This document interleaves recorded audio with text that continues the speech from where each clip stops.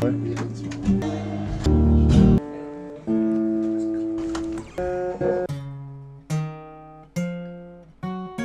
first musical memory that I have was Tony Hawk's, it was a skateboarding game. Every like 10-15 minutes, Johnny Cash's Ring of Fire would come on.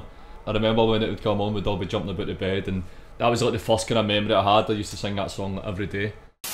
I then got a guitar. Ring of Fire was the first song that I learned, and then through that my kind of influences developed through listening to Johnny Cash and Bob Dylan, and I found out about the Beatles, and then Simon & Garfunkel, and then the Kinks, and it all just happened. Do you know what I mean? Busking really helped me because that was a thing that I see that as an apprenticeship.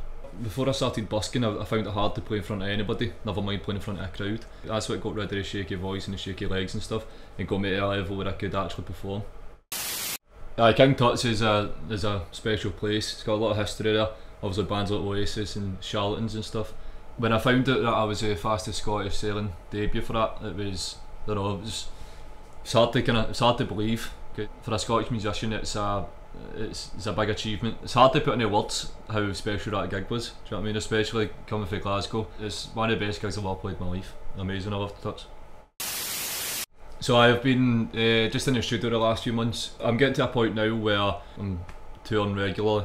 I'm releasing music as well, so it's a beautiful thing being able to have that kind of 2 or 3 months in the studio where you know that the music you put out, there is people there waiting to listen. Do you know what I mean? Gerry's like a brother to me.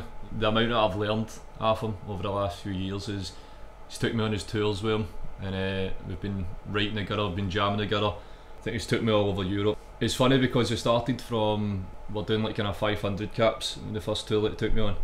Now he's selling at stadiums, which is, it's hard to put into words just how special that is. It's such an inspiration, do you know what I mean, to see somebody from Glasgow coming up and, as I said, playing those small gigs, and it just being a kind of such a massive build up to the point where he's selling at stadiums. It's just, as I said, it's hard to put into words how special it is. I wouldn't be where I'm at if it wasn't for a lot of the lessons that I learned off him.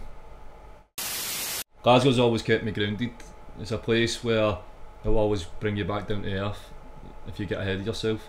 I've learned to become self-critical. I can look at, maybe it's a certain lyric or something, I can go, how do I make this better? Do you know what I mean? And that's the kind of thing that Glasgow does for you.